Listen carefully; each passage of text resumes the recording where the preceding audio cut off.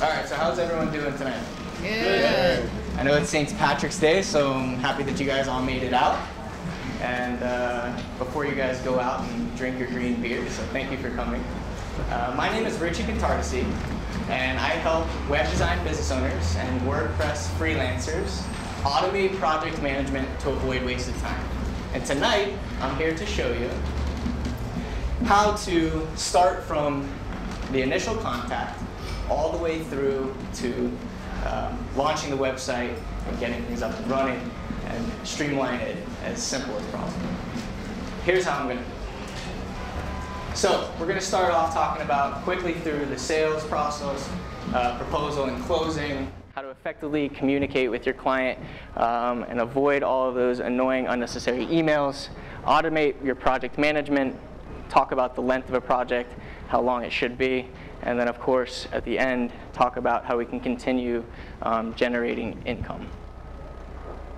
So here's the project process, and the most important thing in the process is understanding that the shorter you can keep it, the better. Today, in today's world especially, time is of the essence. So a lot of mistakes that people make, and I've made a ton of these, is thinking that the more time that I spend with clients, the longer I spend with them, the better it is and the better chance I have of gaining them as a client, and that is not the case.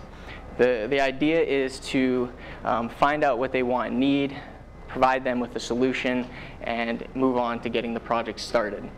So this is the project process that has worked the best. Now, when you first get them on the phone, the most important thing is the client. Client, client, client, listen, listen, listen. A lot of mistakes that people make is when they get them on the phone, they're so excited at the service they provide, because I know you guys all in here are awesome, and you're so excited to talk about it that you forget to learn what they want and need. So the most important thing is to understand and learn what do they want, what do they need, and really dive into it and ask as many questions as possible. Once you know what they want and need, then you can provide them with a solution. So not the service that you provide necessarily, but the solution to their problem. And you're going to use your service and wrap it around and warp it however you like to make sure that you have provided a solution to their problem. Most important thing here is to not be scared of pricing on the initial call. You might get on the phone with a client and they might be excited about a project that they have, and you're so excited that you've provided them a solution and you've hung up the phone with them. And you have no idea if they can afford your greatness. So be prepared and talk about pricing. I know it's really difficult on the first call because you just found out what they need and want, and it's difficult to come up with a price quote, but it's important to at least give them a range, an idea, an hourly estimate, however you go about doing it, to avoid the I've sent them a proposal and I've never heard back. And most of the time it's because they saw your price and ran away. That's the first thing they look at when they look at a proposal. So I highly suggest and believe to do not send a proposal until you've discussed price with them. The last thing I want to talk about here on this initial call is that this is a two-sided interview. You're interviewing them, and I know you want them as a client, you maybe need a client, but to really understand that it goes both ways. You can have a client that can give you a ton of trouble, and walking away is okay, and that's something that you'll see as we discuss here later on in the presentation. All right, so you're on the phone with them, you've discovered what they wanted, what they need, you've provided them an awesome solution, and you've discussed price. The next thing is to do the proposal. Everybody here does it differently. There's no wrong way or right way to do it. There's best practices, but the most important is that you have a solution to their problem, a timeline, and you provide them with the price. Now, after they've seen the proposal, you have a follow-up call with them. Do not hang up the phone with them unless you have a follow-up call. If you can close the sale on the initial call, do so. Try not to walk away from that. The biggest mistake here is you have the proposal in front of them, is you're selling your solution to their problem, and you mix that with closing. Selling is not closing, closing is not selling. Once you've sold your solution, the next thing to do is to ask for the sale. So make sure that you go ahead and ask for the scale. I have 2 asterisks here for the word scripts. I know you guys are all either technical or WordPress freelancers, and I understand that, but learning how to use a script will help you a lot, especially in this stage after you get on the phone with them with the proposal, so you don't lose them. There's tons of free information out there on the web on scripts, on selling and closing and closes that will help you through that. This way you can focus all of your time on WordPress and not on closing. So we want to automate the project management process. We want to avoid tons of extra collaboration between yourself and the client, or yourself, your client, and if you have a team. And this is the 6-step system that I've created over the past few years that has been extremely successful for myself and for some of the clients that I've worked with. We're going to start off here with step 1, which is research and a design form.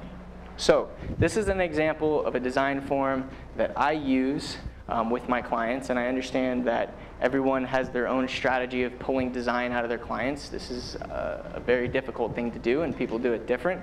The best way that I've seen to go about it is to find out from the client 3 sites that they love. Doesn't have to be in their industry, but 3 sites that they really love, and what do they like about it most, and what don't they like about the site. Because I'm sure there's going to be some things that they don't like. So if you have a client that says, you're telling me to provide you with 3 sites that I like, I mean, I can't do that, I don't know. There's tons of sites out there where you can go to, and after doing the great discovery phase that you guys have already done, you can provide them with 3 to 5 sites for them to look through and choose from and fill out this form. So it's important here to get the most information from them in regards to what they like about design and what they don't like, colors, those type of things is really important in this stage, and you guys can create your own system around it or form around it per se. But the simple thing here is to not have a ton of emails going back and forth, but to get it all into one form that goes directly to you or your team. All right, so step 2, design mockups. So some of you might use templates. I was assuming probably the majority creates custom themes. So if that's the case, you guys are probably working in Photoshop to create your designs. So whether you send them 2 mockups or 3 mockups, it doesn't matter. But the main thing is that you have provided them mockups, and to provide them instruction on feedback of those mockups. So everybody sends their client mockups and cannot wait for the feedback, but it takes 2 weeks because they are not sure. Their business means a lot to them, or their new entrepreneurship adventure means a lot to them, and they're very confused as to where to go. So what I highly suggest, and I'm going to talk about throughout this process, is making videos explaining to them how to provide feedback to you. Because how many times do you get feedback that you're looking at and you're like, how am I supposed to accommodate this feedback? So you need to time. So every time you're talking to asking them the same email of your screen using Camtasia, record. And what I found best on this feedback, now before you guys say I'm about to ask my client to make an on-screen video for me, that sounds crazy. Actually, it's not. And I've had 1 client in the past 3 years balk at this. And that's probably when I walked away.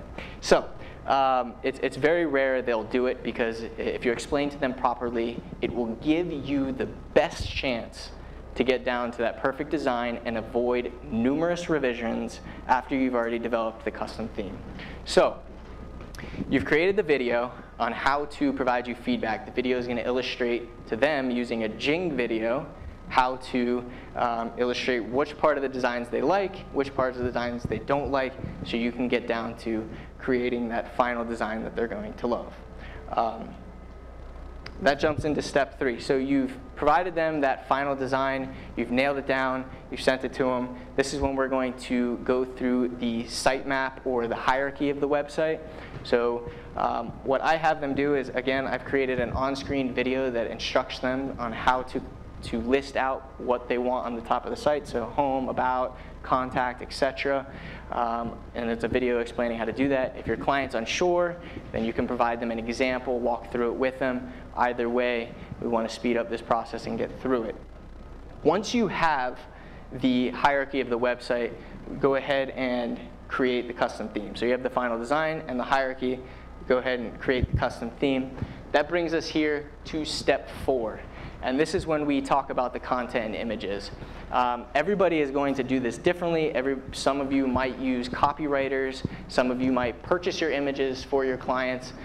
So this can go a couple different ways. But let's just say that your client is providing their own images and their own content. This form basically illustrates to explain to a client how to add content to a Word document using bold for the title of the page, the content of the page, and then attach images separately. And throughout that content, they can actually name the image and put it in the content on that Word doc so you know where to put the image. So now you've received one file through a form that has a Word document and a compressed file with zip file with images.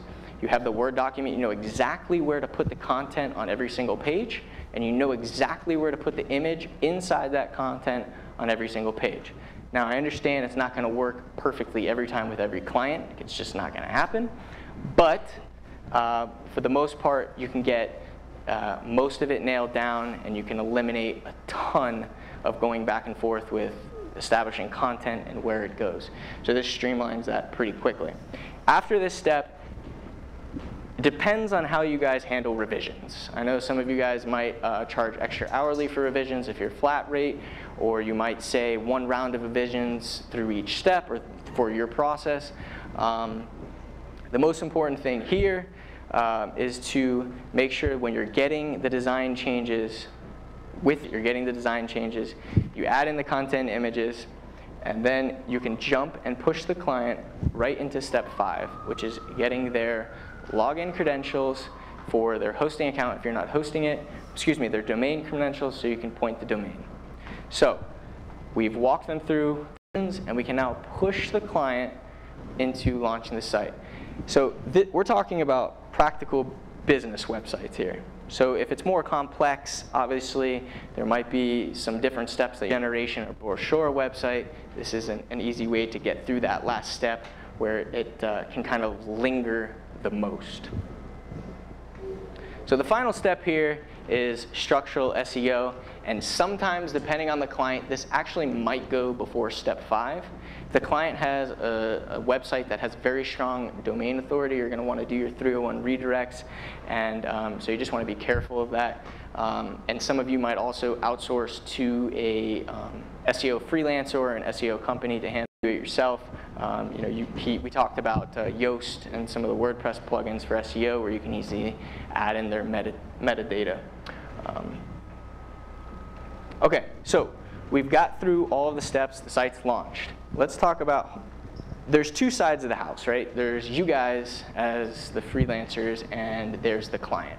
So it takes a team in order to make this happen, and the time goes back especially to the discovery phase that I talked about when we're talking to the client, and that two-sided interview where you know when to walk away. So when I look here at ugly, 3+ months for a 15 to 25 page brochure or lead generation website, I'm sure that makes some of you guys cringe, and it happens to all of us. So the goal here is to eliminate that, and that's due heavily on the client feedback, choosing clients, and also pushing them through 6-step system. Best case scenario, we've got 3 to 4 weeks. If we have a client who's immediately you send them their forms, they fill them out and get right back to you. They provide you feedback right away. That's an awesome timeline to shoot on, especially if you're on a fixed price and you're trying to get that final launch payment. I have another asterisk here at the very bottom. Track your time. This will really help you as you move through this process and develop it for yourself. Track your time. Know how much time you're spending on per client.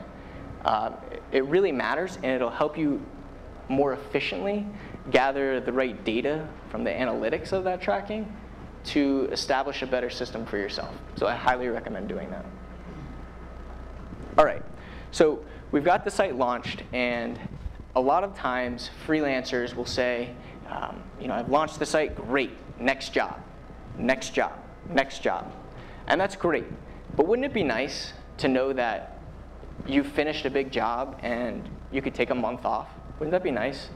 I think reoccurring revenue is an awesome thing. I'm sure all of you can agree. And it's something that a lot of people don't focus on.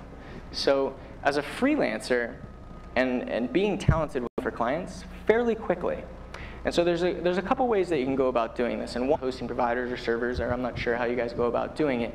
But providing hosting to your clients for WordPress is a great idea. Also, and you're not hosting them, things happen. Plugins aren't updated, themes aren't updated, and you're in a situation where you're managing plugins and themes. So I highly suggest working out a white label hosting, and there's a bunch of them out there if you research that, or having your own equipment. Now, for support, there's 3 ways that I actually go about doing it, and that I've seen other companies go about doing it, and it works well. And the basic management kind of covers what I originally talked about with themes, keeping WordPress updated, plugins updated, because as you can know, if it doesn't, websites can easily get hacked. Now, I found there's a ton of them out there, but I found one to be exceptional. And it's free off the bat, but it has paid extensions, and that's WordPress main, WP main. And that allows you to automatically update themes, plugins, and WordPress when necessary. You can also add in an extension for virus scans. So you can basically charge $59 a month for hosting on your site, depending on how much traffic they're getting, and automate the process of managing the website. That's a great way of generating reoccurring revenue. Multiple ways you can go about these packages. You can go by hours, you can go by number of tickets. I've seen it 3 or 4 different ways. But this is the way I go about it. And basically, I provide 2 different packages, and one of them has 25 hours and one of them has 50 hours. I do it this way because it's easiest for my team and the way we go about doing it. We use a ticket out there, and there's your client submit any revisions, edits, page additions, or whatever it may be through your ticketing portal. Goes to you or your team if you have one, and you can quickly just go in and take care of it. So I've actually seen WordPress freelancers who did WordPress building sites actually turn into managing support like this, just because if you have 100 or 150 clients on this, you can really do some good damage. So that's where we kind of jump in with the ticketing portal, just to keep your email clean. The most important thing here is fast turnaround. So quicker turnaround, customer service, obviously, the better it's going to be. The last thing I want to talk about here is referrals. So you've done an awesome website, you're hosting them, you're supporting them, and it's time to ask for a referral. And a lot of people don't ask for referrals because they feel like they're going to ruin the relationship with that client, but you're absolutely not if you do it right. Do not. I would highly suggest not calling a client and saying, "Can I please have a referral?" There's a method to this madness. And how I go about doing it, and how I've seen it done best, is to call your client and ask them to rate your service on a scale from 1 to 10. So you could say, Mr. Prospect, I really enjoyed working with you. If you had to rate my service and what I provided you on a scale from 1 to 10, how would you do so? And more than likely, if they're this far, they're going to rate you somewhere between an 8 and a 10, hopefully a 9 or a 10. That's a good thing. And that's where it gives you the opening to walk in and ask for a referral. Again, we're not going to ask for a referral. We're going to ask for 1 to 2 names. So do you know of maybe 1 or 2 people that I could help just like I've helped you? And 9 out of 10 times, they're going to think for a minute or two, and they're going to come back and they're going to say, you know what, actually, and they're going to provide you a name, hopefully 2 or maybe even 3. So you've got 3 names now, and you're going to say, well, Mr. Prospect, how can I contact them? What's the best way to contact them? What can you provide me? And they'll provide you a name or a number.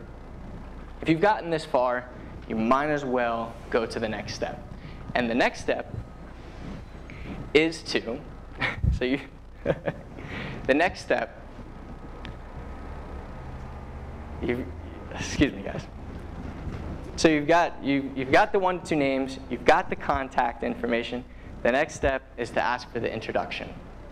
So you can ask them in 2 ways. 1, to send them an email and have them CC you on it as an introduction. I've done this and it's worked, and I've asked them, would you mind giving them a call right now? And it worked. So don't count that out. So here, just briefly, I just want to run through some of the tools that we talked about today. Jing, it's a very lightweight, it's a free tool. And it's very simple to explain to your clients. I actually have a page on my site on how to use Jing. If you do end up recommending this to your clients, feel free to copy and paste. I've created a whole step-by-step list for how to download it and how to use it. I've also created an on-screen video on explaining to clients how to use it if you guys want to make one for yourself. But the tool has saved my life. Rhino Support and Zendesk, we talked about submitting tickets. Let's clear the inbox. I don't know about you guys, but I cannot stand when I have a client that sends me 4 to 6 emails, all with the same topic, discussing the same stuff. So let's get everything into a support portal, and let's let our clients know that we want everything in one shot. WP Main, great way to go about automating your management of websites. So like I said, you can automate and update all of your websites at one time. Gravity Forms is great for your online forms. If you want to embed them, if you want to send them an email, there's a few ways you could do it. They're very easy to set up. Toggle. So the Toggle is a free service actually you can use to manage your time. So so understand your analytics, how much hours you work a day. This will help you expedite and speed up your process. Basecamp. Basecamp, I'm sure every single person in this room has heard of it, and it's an excellent way to make sure that you understand where every client is on a calendar view, and you know what step they're on and to push them through to the next step, so you're not waiting for a month between feedback. The last one I put on here is a little different, and it's actually something that will help you to manage your tasks on a day-to-day basis. So I know this is a little out of the ordinary, but I have to say this tool is amazing. And basically, it will give you the ability to see exactly what you have for that day and which one of your clients you need to push to that next step. So highly recommended. So I'll open it up for questions. How do you handle progress payments? Do you do it by those 6 stages, or how do you generally like to do payments? So how do I like to do payments? I like to do payments, I do 50% up front and 50% for step 5. So when I send an email to them, I have an automated email that goes out. You know, this is step 5 video, here's your step 5 form, here's your step 5 launch payment. Step 5 was right before launching the site? Exactly. That's when they give you their domain credentials. How do you handle code revisions? Do you have any kind of support system where you could roll back? Absolutely. And we actually use it. So, I mean, you're talking about from my team? Well, theme or even plugins, modifying plugins. Yeah. I mean, we definitely. Repeat the question. Yeah. I think what he's saying is, what type of do we use Git to push and pull code at any time, right, between team members? Is that? Right. Yeah, absolutely. Just in case there's any type of, if we push something, we need to pull it back or anything like that. Yeah. Yep. When dealing with proposals, A lot of times I don't put enough information or too little information depending on the client. Is there any like things that you have on that, or how you get what it should be or what it's strategy? I'm so glad you asked that question. That is an awesome question. The proposal question, and what he's asking is, should it be super in-depth, or should it be, or how in-depth does it have to be? And my answer to you is as simple as possible. Unless you're working with a big corporation, do not create a 5-page proposal. Do not do that. The idea here is to make it as simple as possible for the business owner. The first thing that they're going to do is they're going to look at price. So as long as you have the solution to their problem, your process of how you're going to solve that problem, cost, and timeline, that's all you need. That's all you need. And you're going to get really excited on the part where you talk about your service. Just really focus on the value of your service that you're providing to them, and just be as swift as possible. Literally, I used to do proposals on a page on my website that I'd send them to, and I found that sending proposals in an email has the best conversion rate, and I've actually tracked it through Yesware. So, yep. How do you deal with difficult client, and did it happen that you walked away from a project, for instance? It's a great question. And yes, I've walked away from 2 projects before. So if you have a client and you're on one of the steps and you're hogging down for information, there comes a point in time where it's not worth your time, right? I mean, you guys are all really good at what you do. Well, why waste your time?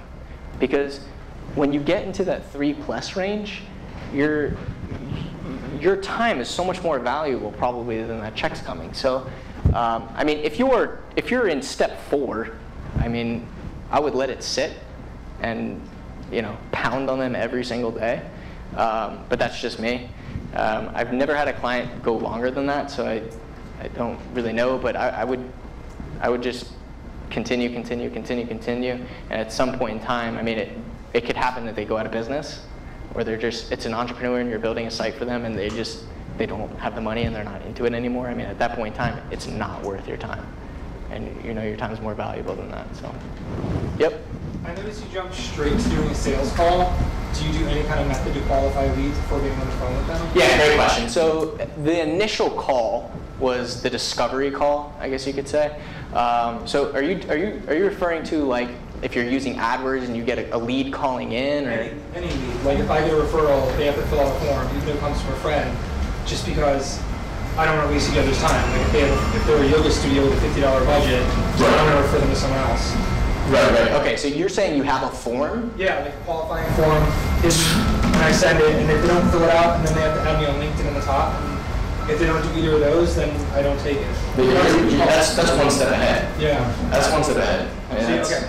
That's pretty awesome. I'm actually impressed. Yep. How do you deal with project creep? I'm sorry? How do you deal with project creep? Project what? Creep. The creeping of the project where it expands. Oh, okay. That is an awesome Repeat the question. question. I'm sorry? Oh, repeat the question for the video. Yeah, so he's asking if you're in the middle of a project and the scope completely expands. And if you're referring to more like functionality, right? Like if they're asking for, and is this something that you can't quickly solve with a plugin? Right. Where they're asking, where you have an initial proposal, Right. and then they start asking for other functionalities and so forth. And what happens is sometimes it becomes insidious in the sense that when you start with one thing and it keeps expanding. Right. That's very common. It's very common. So, if I was in that situation, I would actually just call the client and sit down and say, hey, look, this is the product that we have right now. Here is a solution that I can provide to that problem. This is what it's going to cost. So we have our project we're working on. You have an additional project. Here's the solution. And here's how much it's going to cost. Yep. What do you like about Rhino support? What do I like about Rhino Support? Yeah. So I've used Rhino Support and I've used Zendesk. I'm actually using both of them right now for 2 separate teams. Rhino Support to me is just so much easier to walk through. You have open, a pending, and a closed. And it just seems like when you can add notes, and Zendesk to me has way too many features. I feel like it's for maybe bigger corporations. Yeah. But that's really my take on the difference between Rhino and Zendesk. For your video on like giving design feedback, what guidelines do you have for your clients to make sure the feedback's good?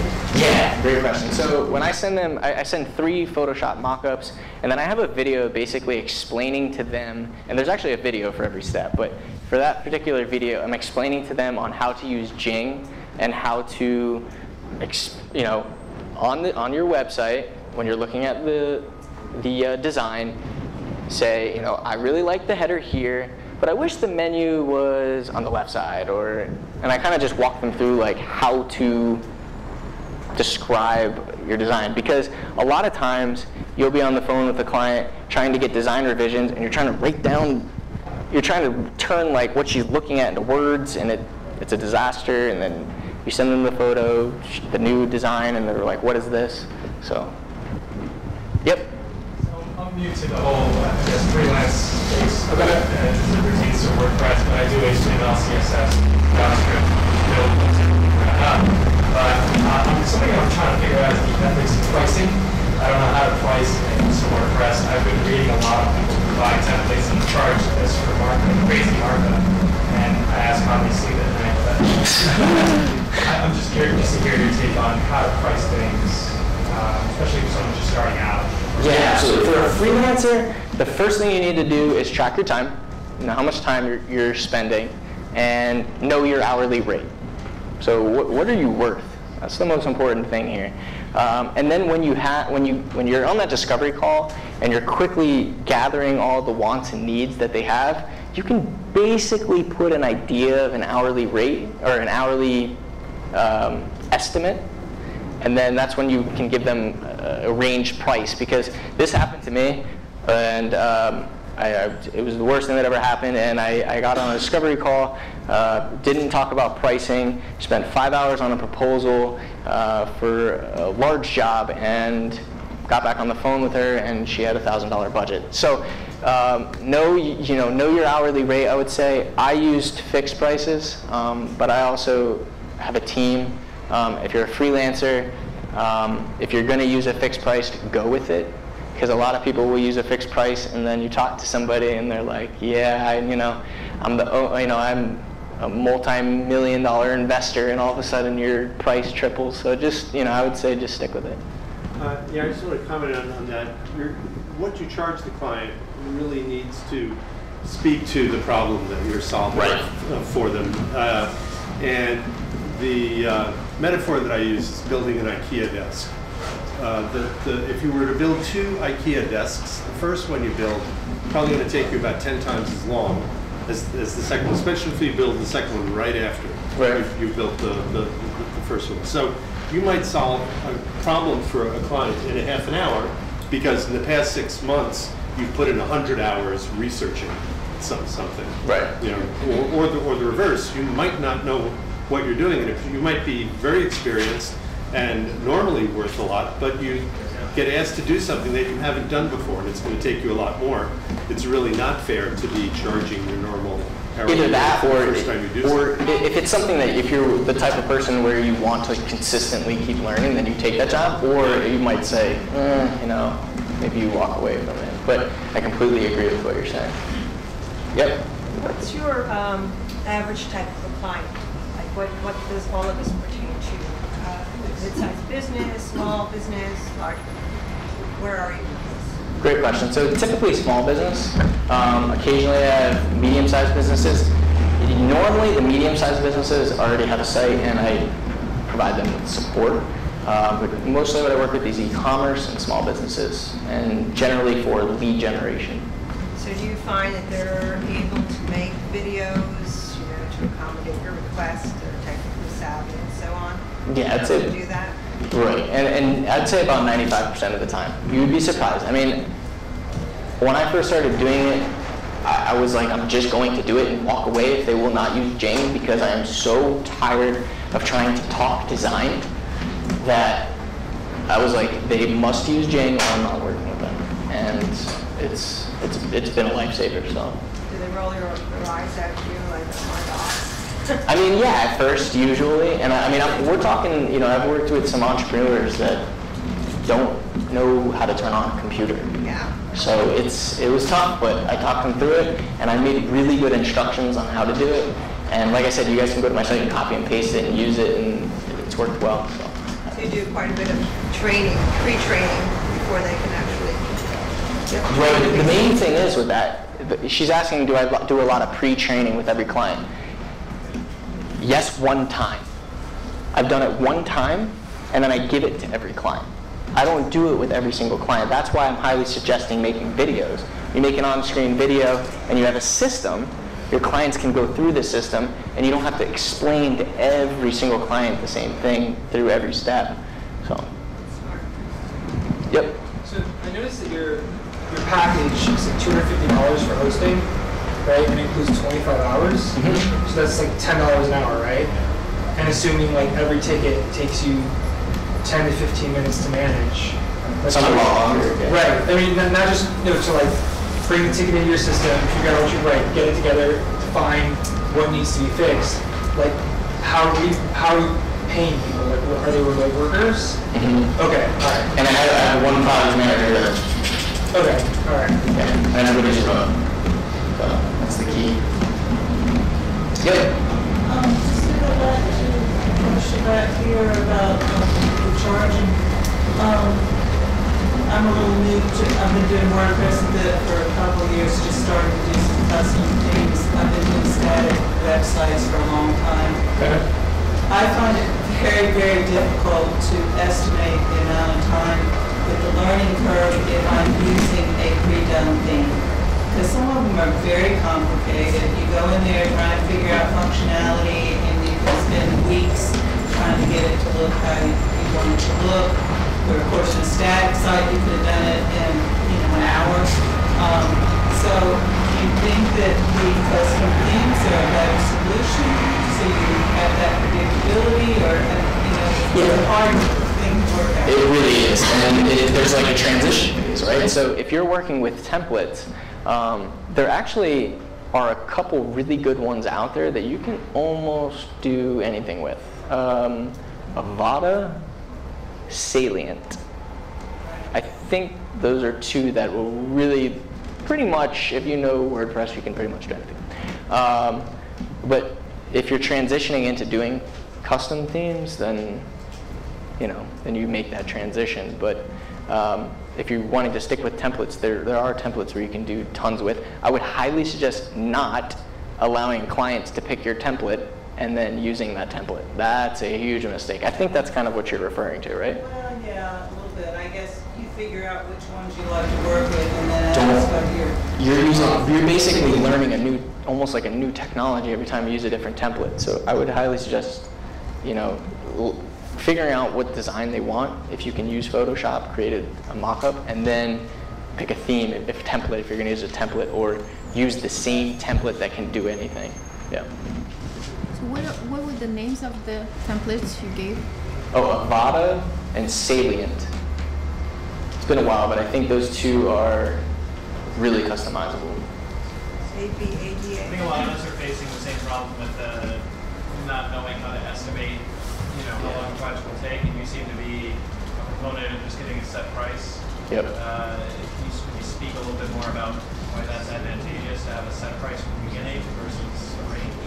Yeah, so I'm a little bit different because I have a team in place, but because of the process and how I push clients through that process, I'm able to have a set price because I can pretty much know how long it's going to take. So, I mean, as a freelancer, though, I think it still goes back to kind of what he said, is really just having the solution to the problem and figuring out how long it's going to take you to solve that problem. If you wanted to go fixed price, you can. But again, I would focus on, I would overestimate too. Like if you think it's going to take you 50 hours and you're $100 an hour, you might want to charge like $7,000 or something like that, because there's always going to be, you just got to be, if you're going at a fixed rate and you don't have a system, you're going to spend so much more time than you could ever predict on a project. So I would say fixed rate's great when you have a system, hourly rate's great when you don't.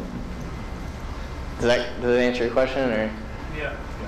is there another way you could word it? I mean, just in general, like, have you found, have you done testing or analyzed your data about whether, giving a range of a certain amount is leading to less sales than just giving a set price or something like that? Or, in your experience, has that been more advantageous to stick with one number? Set price.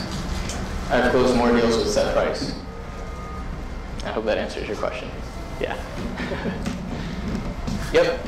How do you deal with change requests from the client? So you finish the design, he accepts it, and then you start building, and then change requests come. So do you put like a maximum number inside the contract, or what's your strategy? Yes, great question. So no, I don't put a maximum number of change requests. I only allow change requests once through each step. So when I'm talking to a client and I'm telling them about my service, I can easily say unlimited revisions, because technically it is. But because every step has a place for them to submit the revisions, by the time you get to 3 or 4, it's exactly what they want. Now you're probably thinking, I've had a lot of clients that said this is exactly what I want, and then the next day completely changed their mind. But if they're already past, that step, and they say, I don't want this theme, that's where you'd have to have a sit-down conversation. I don't think that's ever happened. Okay, but just the tiny things. Then the client says, "Oh, make the button a little bit bigger," and you say yes because it's just this tiny little thing. Yep. And then the things just come in. That's why you can only let them submit it one time, and you tell them, look, before they start, when you tell them there's a place for you to put your revisions through each step. You just let them know. And as you're creating this process, you'll create a checklist of how to talk to the client and how to explain it. But the main thing is they get that one spot, and they have to submit it in that spot. And if they don't, they have to wait till the next round, and that'll limit I want the button blue, and then I want the header green, and then I want the header red, and then I want the header blue, and then I want the header, you know what I mean? Like, so that kind of, and they get only so many chances to change that header, you know what I mean, before you pop, Yep. I work primarily with nonprofit organizations, and increasingly I have to document. I used to do the proposals. Now as the projects get bigger, they want some sort of contract, and so now like an MSA and statement of work. How do you handle those elements of the project? I just want to move through those, but I don't want to have them come back to bite me. Right. So your question is, how do I handle if I have a client that needs like an NDA and an MSA and Yeah, do you, after the proposal, once they accept you, have to sometimes do they need more documentation from you, like a statement of work and a master service agreement, or do you just go off the proposal? Yeah, I mean, rarely ever do I get into contracts. If the job is 10,000 plus, then we usually put some contracts in place, but typically everything's documented and done through email. So, but if you have a client that is obviously requesting them and it's mandatory, then I would just do it. So,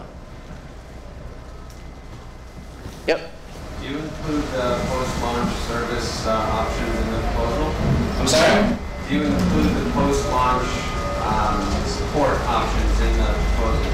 So, great question. At the very, very bottom of the proposal, I put an optional service for support if they want it. Because really, when you're talking to them, the main thing they're so excited about is getting their website. The last thing you want to do is start selling them on something else. Yeah. You know what I mean? We're stop selling, and then we're closing, and then once the site's done, then we're selling. So you definitely do not want to sell, close before you even start. Yep. Are you typically working on new sites, and if not, or do you have a separate process for redesign? Same process for both. Yep. What's an average hourly rate? An average hourly rate? It's a good question. I mean, it really depends on location and years of experience, right? So if you're in New York City and you have 10 plus years of experience, you're going to be 100 plus, 150, 200. I mean, if you're starting out in Wisconsin, maybe 15 an hour. I mean, it's really, for New York. I mean, there's also going to be an expectation of what a certain size business is willing to pay. So even if you have 10 years experience, you know this guy isn't going to pay so much. So that you're going to set a rate, for that level of business. So for like... So what you're saying, you're going to set your hourly rate based on the size of the business? I'm just curious to know, because, I mean, yeah, all right, you're great, you have 10 hours of experience and all sorts of other experience. You're probably worth $500 an hour, maybe $200. But your client or the average small business owner is not going to pay that. No. So that's, that may be the market. It's not a good client for you. I mean, if you're really good and you're 200 plus, you're not working with small businesses. No. So what are small businesses expecting to pay? Good question. So anywhere, I would say from 50 an hour to 75 an hour is probably a solid range, or a little more. So that's for a freelancer, person. I mean, but this so is... for you have a team. Mm-hmm. So you have a lot of people to consider. Mm-hmm. So if you set an hourly rate, you have to factor in and you've got a crew on board. Mm-hmm. Yeah, it's a little different. I mean, for a freelancer, it's definitely different because you're the self-employed. You're actually doing the work. Right. So you structure it so much differently. But I would say for a freelancer, you're probably in somewhere in that range. I mean, Do you do full production services, audio, video, photography? Do you do all of that? No. Yep. Okay. I recommend a book to everyone. It's called Breaking the Time Barrier, and it's from the owner who made FreshBooks. It's about value-based pricing.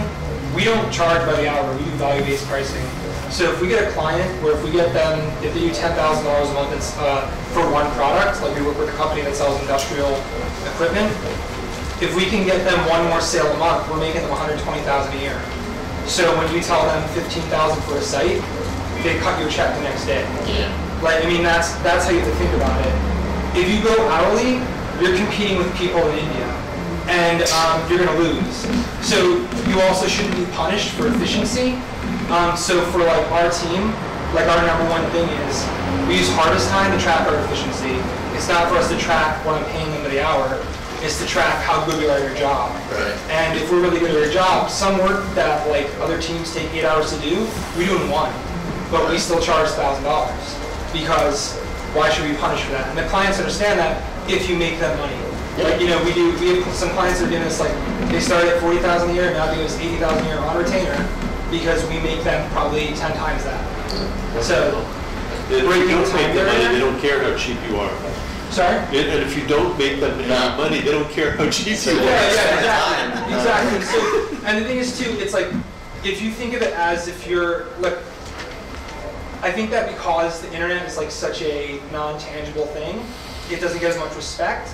But you would never like call your mechanic and talk to him for a half hour about your car problems. Like you just tell him, I have these issues, and he says, bring it into the shop. It could be up to $10,000. If it's this thing, I think the lowest $500 we put up on the blocks. Because that's, they have a minimum for what they do. So breaking the time barrier, I recommend to everyone. But yeah, like you should not be charging hourly unless you're like in India. So, yeah. What was the name of the book? Breaking the Time Barrier.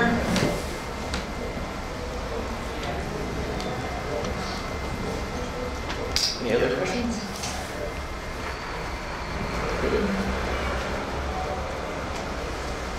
Okay. Well, Thank you. Thank you for coming.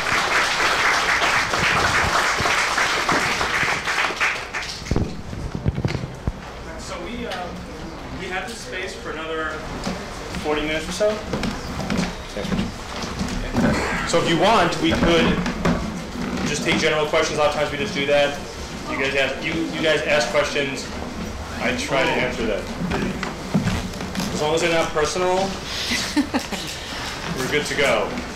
So if you want to do that, that's great. If you don't want to do that and you want to leave, that's fine too. You've already been checked in. You're not logged as a no-show. So we're all excited that you're here.